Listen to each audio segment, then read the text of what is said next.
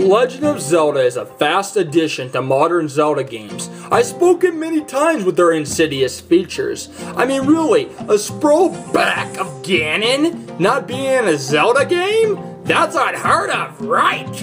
Well, I don't question the big magic beast and tough guy, but we're talking about puzzles, boss battles, whole new vast world! This game have what it takes to be the next good Zelda game. Let's find out, shut babies! I love anything that rhymes Zelda. Pull a block to make something imaginary appear, but this blew my mind. I mean, let's take Twilight Princess for example.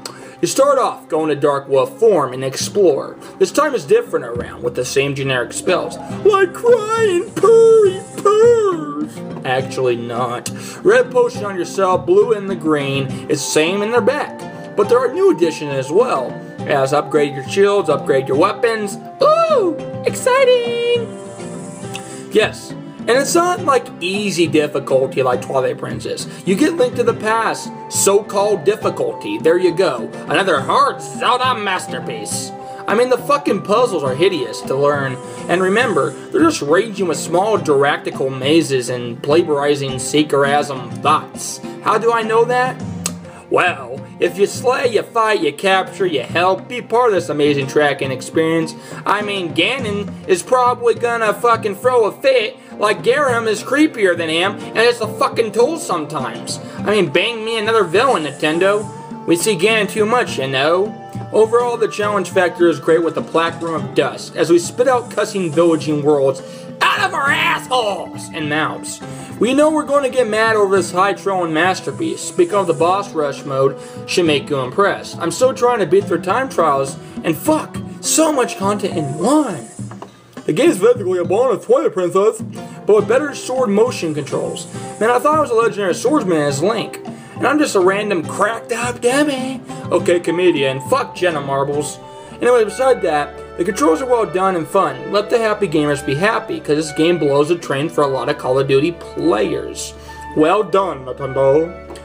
Anyways, the nunchuck is like anything like blocking your shield, for instance, or rolling out of water, or in water, which is fucking epic in my video game old school style book. Trust me, it will be released. Not me making some damn Zelda cookies! Mom! It's just a layout of creativity. I mean, lower the fame or resource in Twilight Princess, it's something we all enjoy. And let's go into rocket our ships as we play some more. The details is like an underwater painting, like taking Super Mario 64.